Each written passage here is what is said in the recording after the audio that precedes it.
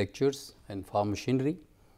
Well, the previous lecture was also on problems.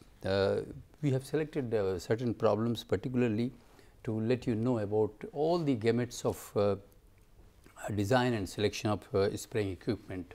What are the different details which are required if you want to design a equipment or to create a select equipment from a galaxy of equipments and so on and so forth. Let us see problem, first problem. In fact, this is a problem which was which is in continuation of the previous lecture, where we had done 4 problems, and that is why this number has been given problem number 5. Well, for this it is very interesting. See, we discussed about the particle size, we discussed about the droplet size, we discussed about the distribution of that, and then what are the different classes in which the particle size is situated when we spray the chemicals at varying sprayer pressures as well as rate, flow rate. Now, here droplet size data given in table 1, this is table 1 here. So, in this table we had given data, determine the various mean droplet diameters. Now, what is given in the table here? Class size mean microns, that means 19 to 46, 46 to 72, 72 to 79, 99 to 125, 125 to 152, like this, 284 to 310, then 389 to 415. This is the micron size. Okay. The number of droplets in these each class size that has been, this is in fact a case where the droplets have been measured in a study, and the details are given over here for you to understand and try to classify and understand what is the level of deposition, what is the size of the droplets which are deposited on the canopy or on the target. So, these are the number of droplets in each class. Say in this 19 to 46, there are 69. Similarly, say 178 to 204, there are 150. All these details are given. So, 284 to 310, 13, 336 to 63, 5, and 389 to 415, 1. Now, as you can see that as the class size or the range of microns of the droplets increases, the number of droplets in that is decreasing. Sure, it will happen. So, now how do we find out the various diameters of these droplets? Well, you may recall the equation which I gave you, the earlier expression, wherein we have dpq, mean dpq, p minus q, this parameter, which will give us the various diameters which we had discussed. We will discuss them again here. Now, it is given as summation of Ni di, which is nothing but Ni is the number of droplets in the I size class, and di is the droplet diameter for that class. So, this di is the diameter and the diameter here and the number of the droplets. So, the number of droplets are given over here and the class range is given over here. Similarly, Ni di to the power q here, where q, p and q are 1, 2, 3, 4 or p greater than q. This is very important to note in this particular expression, 1 by p minus q here. So, using this particular equation, you will be in a position to find out the mean droplet diameters of various types which we have discussed earlier. Now, let us see how do you take up this. Now, what are the mean diameters from the table? What are the different ones? Well, you know it, that the arithmetic mean, where p is 1, q is 0, that is d 1 0. Similarly, surface mean, it is where p is 2, q is 0, that is p d 2 0. This talks of this here. Then volume mean d 3 0, where p is 3, q is 0. Similarly, sorter mean d, where 3 is the p and 2 is your q. Now, how do we get this? We need to have the summations of these. So, what is done is, this is the size, diameter, class, range, which is already given to you. Now, midpoint of this diameter. So, the midpoint of this has to be found out, and then approximate value mid time mid value is 32 for this, 59 for this, similarly 112 for this, similarly 217 for this, and so on. This has been found out. Then the number in each size class, well, this number which was given in the table already. So, we have to simply take that value which is already given here. Then what we get Ni di, that means individual, this is Ni, this is di. So, Ni di will be this value in microns. Similarly, for this it will be this. Now, summation is this value. This is the summation that we are talking with respect to this. Similarly, when we are talking of P2, when the value will be P2, because when we will talk of surface mean. So, P2, that means P2 will be, that means we will talk of diameter square here. So, then n remaining same here, the d2 will be simply we can get these values, because you can see here. So, we will get these values, and this is the summation here when we are talking of d2, where p is equal to 2. Therefore, when p is equal to 3 in this case here, then where we will talk volume mean, we will get this value, because n remaining same, Ni di, then p will be 3 here. So, we get these values, just multiplication of this. So, if you get, then the total is given over here. Therefore, once these are known, it is very easy to put in this expression and get the values.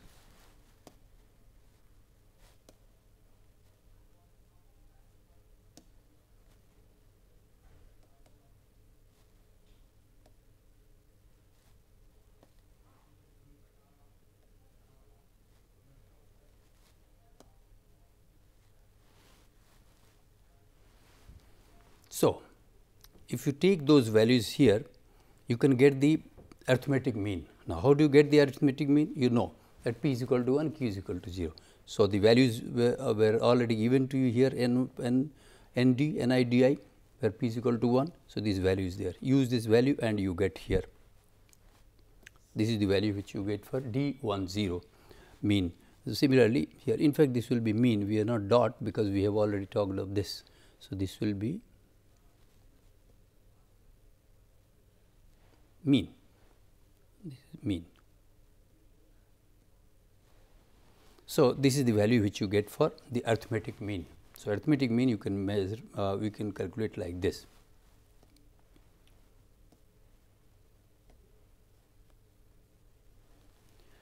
The next is surface mean, where d20, that means p is 2 and q is 0. So, using that p and 2, the equation which is here, this is the value which we have got, and nd0 is here. So, that means this is equal to 1. So, automatically you get this value. This is the value which you get, and this is the value which you get, and this is the actual value of d30. Similarly, when you want to get the other one,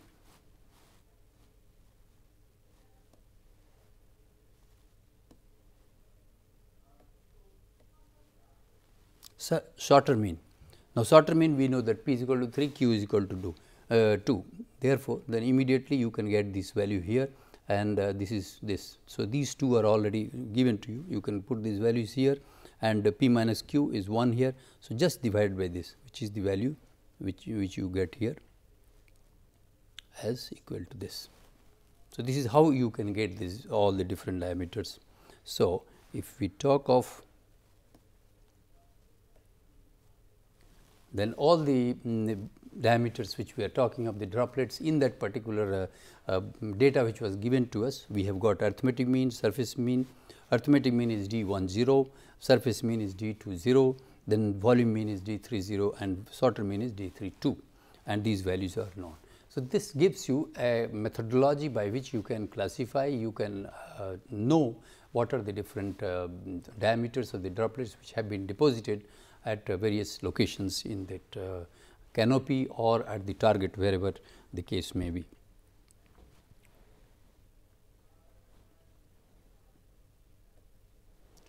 Let us take another problem. Now, you must recall that, as I said, that that was the problem number 5. So, this is problem number 6 in the series of what we have done, because the last lecture we had talked of 4 problems and this is the 6th problem in that series. So, this problem indicates that application rate of an insecticide to paddy crop is 1.1 kg per hectare. This is what we call as active ingredients, and 0.9 kg of this insecticide has to be mixed with 90 liters of water. This is the requirement of the crop for the insecticide, because insects have infected the crop. The sprayer equipped with nozzle has rated delivery of 0.5 liter per minute. That means the nozzles deliver 0.5 liter per minute and a pressure of 2.7 kg per centimeter. If the nozzles are 60 centimeter apart, find the forward speed of sprayer for pressure setting of 2.1 kg per centimeter square. So, what we get here is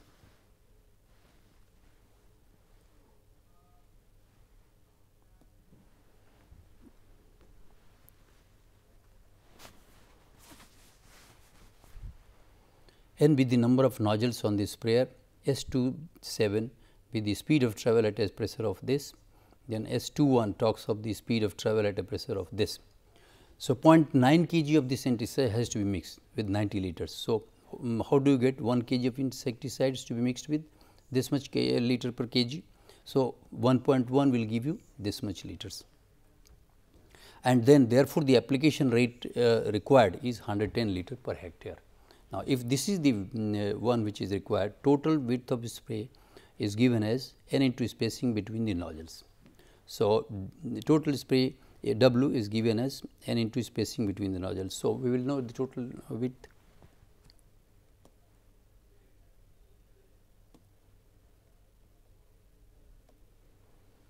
So, field capacity of the sprayer, then what will be the field capacity?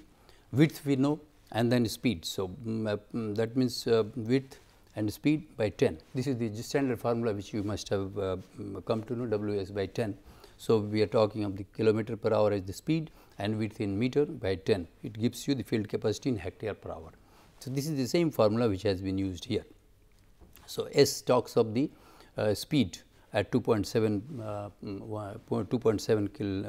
kg per centimeter square pressure.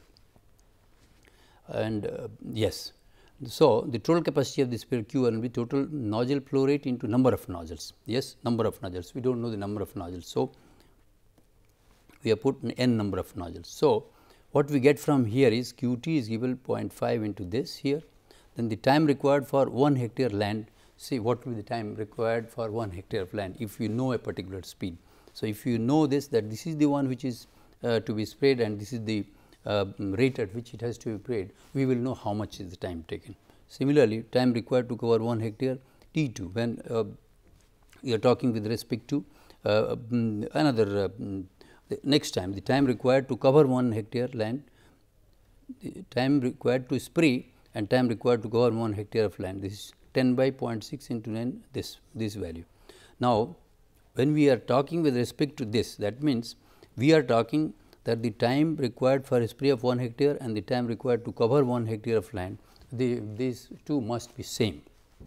These two must be same. So, if you equate them, what you get is you will be in a position to get, because there are n here and here. So, you get S27, that means you will get the speed at 2.7 kg per centimeter square, which you have got over here. This is how you can get the operation, the speed of operation of this sprayer.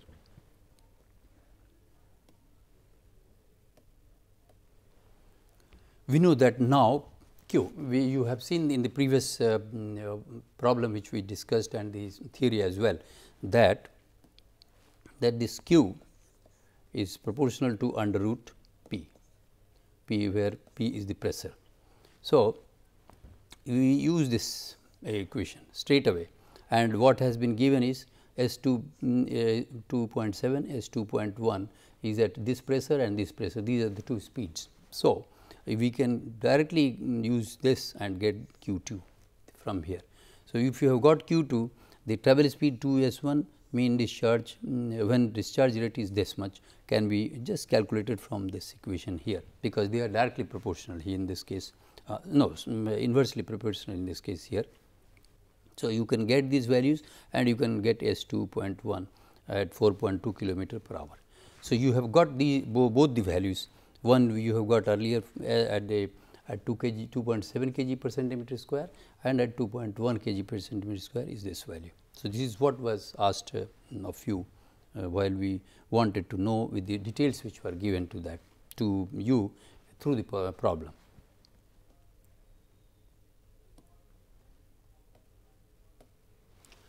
Another problem.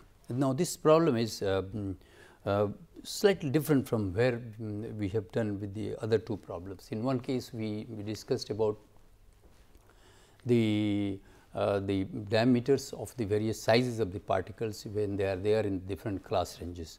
Then we discussed about if the speed variation is there at varying pressure, how knowing the other details, how will you find out the speeds at which they should be operated, so that you get certain amount of volume per liter which is required for the system. Now, problem 7. So, calculate the suction capacity of a power sprayer. What is the suction capacity of power? If the diameter of the plunger is 20 millimeter and the speed is 1000 revolutions per minute, length of stroke is 21 millimeter and the number of plungers is 3. There are about 3 number of plungers. Okay. Calculate the shaft power in kilowatt when the pressure is 30 kg per centimeter square, suction volume is this much liter per minute, and the pump efficiency is 65%. See what length of boom is needed on a sprayer operating at 8 km per hour to permit spraying a 32 hectare field in 8 working hours. The time lost in filling the tank and in turning is 30%. Now, there are 3 different things which are asked to you. So, you need to think and then try to attempt these questions, because this requires a complete knowledge of what you have been taught so far.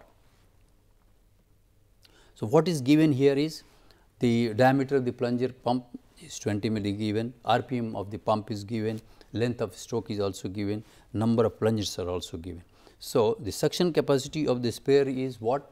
Area into the speed. So, area into the speed will give you the volume, that is the suction capacity, how much it will suck, how much of volume of liquid it will suck is straight away you have to pi d square by 4 is the area, and speed is you can get from here, because you will know the RPM here, the RPM is given to you, the stroke length is given to you, and the number of plungers are given. So, from each of the plungers and at that RPM, what is the amount which is coming. So, you can directly multiply and you get this suction capacity.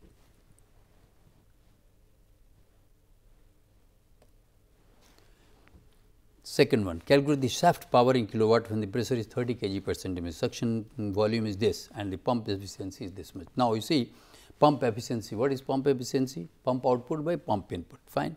So, if you think of this pump efficiency, power output by power input.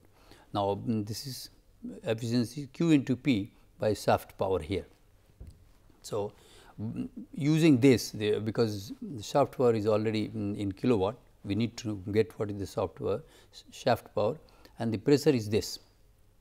So, this pressure is given to you, this is the volume which is given to you. So, use this, and we know that the efficiency which is also given. So, the shaft power will be immediately calculated. It is simply putting this, but then you have to understand what exactly they are trying to ask in this. Okay. Third, what length of boom, total boom, because that talks of the total area to be covered. So, how much, what will be the rate at which it will cover, what is the speed at which it should operate and all that. So, with that regard they are asking length of boom is needed for a sprayer operating at 8 kilometers per hour and to permit spraying at a 32 hectare field in 8 working hours. So, 8 hours you have to work and 32 hectare has to be covered. So, you have to find out what is the boom length, and then turning losses could be taken as maximum of 30%. So, it is very simple. Now, you see the time in filling and turning etc., that is time lost is 30%. Field efficiency, how do you get field efficiency? We are talking of field efficiencies that the when we talk of field efficiency, we say what is the actual field capacity by theoretical field capacity. So, using this, what you get here, that means the 100 by 130, because this is assuming that 100 was the total power and 30 is loss. So, you can get this is the field efficiency. Once you get the field efficiency, then you go back to, because this is the area to be covered, this is the time which is given to you. So,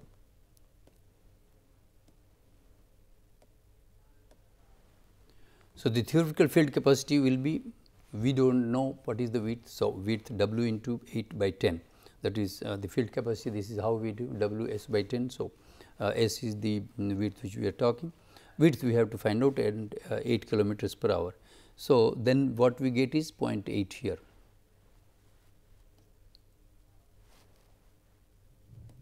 Okay. So, field efficiency is the actual field capacity by theoretical field capacity. You have got this already here. So, actual field capacity you can get if you know this theoretical field capacity. So, then from there you are in a position to get what is the actual field capacity. So, once you have got the actual field capacity is this.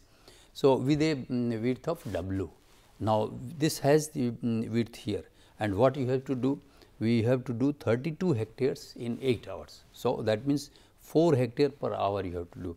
So, this 4 hectare per hour is the actual field capacity which will be there, and from your equation you have got that 0.615 W is the one which is actual field capacity. So, just equate these two, and then you get length of the beam as 6.5 meters. Now, when you get 6.5 meter, this is the value which is given actually out of the you could say computations. But then you have to think, when you are settling those number of nozzles and all the details, you need to do some sort of fine tuning and adjustment as a designer to see that you really complete this area in the particular time which is given to you. So, although theoretically this 6.5 is the value, but then practically if you come across a case, then you might have to adjust some little bit here, maybe 6.8 or 7 meters or something like that, but then this has to be the minimum value which you should take. So, if we talk of all the 3 items which were given to you, the suction capacity of power of the power spare was 19.79 liter per minute, the input shaft power is 1.99 kilowatt, and length of the boom W is 6.5. So, this is this was which was asked to you, and this is how you have got. So, what we have talked of, let us say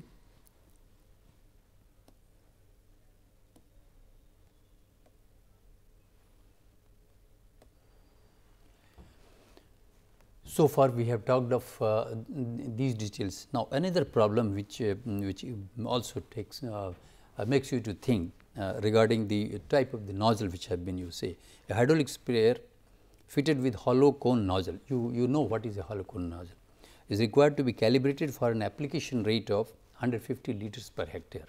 Now, this calibration, we have talked of the calibration of nozzles, etc. So, this from there a problem has been picked up. The sprayer speed is 6.5 kilometer per hour and the nozzle spacing is 50 centimeter.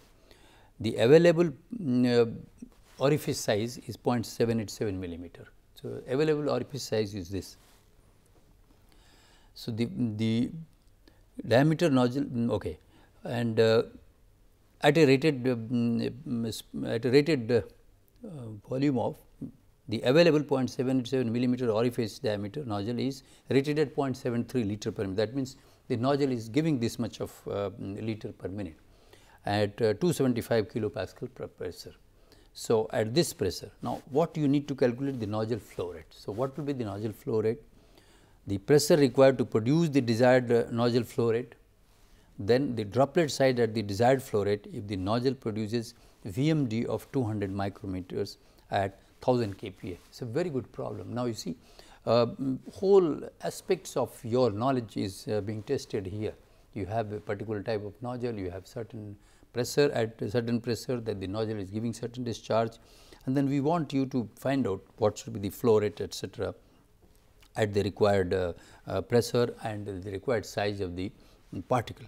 So, if you use this, what is given to you is the application rate is given, say 150 liter per hectare, speed of the sprayer is given, the nozzle spacing is also given, nozzle flow rate is given, nozzle pressure is given, orifice diameter D1 is given and VMD1 is given. Now, these are the things which are given. Always when you attempt a problem, please remember, out of the statement of the problem, you must write what is given and then think of what are the aspects of problem equations and formulae that you have been taught, and try to recall them and put them together. Then only you will be able to follow a proper sequence for solving these problems.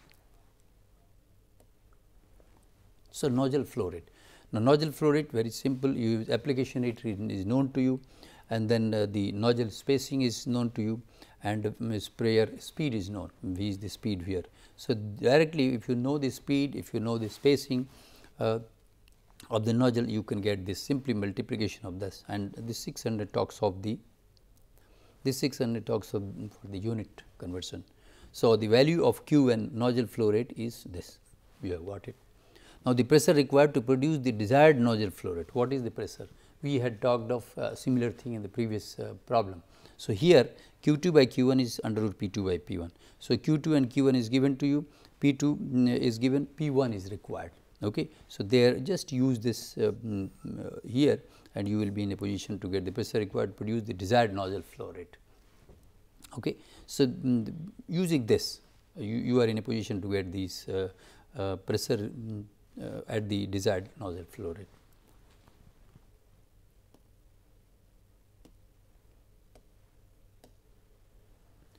The droplet side at the desired flow rate, if the nozzle produces so much VMD of 200 micrometer at 1000 kPa. Well, here again same expression which was shown to you earlier with respect to the diameters, the sizes of those particles.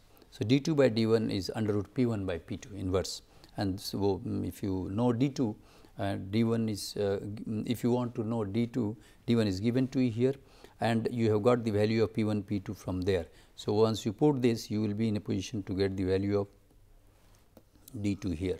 This is the droplet size at desired flow rate when a VMD of this is there, because this is the one which you is talking of one size of the particle. So, the three things which were asked to you have been properly all put here. That means, nozzle flow rate is 0.812 liter, pressure required to produce is this much, and then droplet size is 222.7 micrometer. Now, through these 4 problems, what we wanted to explain to you is that how will you design, how will you select the a particular sprayer, a particular nozzle, or when you have to select a fleet of sprayers for a large area. Supposing you have 10,000 acre area and you need to do spraying, whether it is a orchard or it is a cereal crop or any other crop or tall trees, how will you decide these? So, through the problems which we have talked, through the theory which we have discussed, I think we have made you well equipped with these answers, and I am sure you should be in a position to follow the process which we have taught to you, and see the problems which we have given you. They are very illustrative problems. These are very much problems which will make you to understand, even if there are any problems in understanding the theory. You can get back the theory back and then try to understand that yes, this is the value and this is how a particular aspect is explained. We had talked of the class size of the particles, we had talked of the flow rate, we had talked of the capacity, various types of the mean diameters, what are the mean diameters, where they are applicable and things like that. So, with these, and then we had also talked of the different classes, and from those classes what else can we get, all those details. So, if I say that in the classes that we have covered for spraying, we have talked of the different types of sprayers and dusters, then we have talked of their performance evaluation, then we have talked of how to test and certify, and then we have talked of the various problems, so that you can understand the whole gamut of this spraying equipment system. I hope that we have tried to deliver, do justice to see that you follow If you have any questions, we will take up as and when the time requires, and so we close here at this point of time. Thank you very much.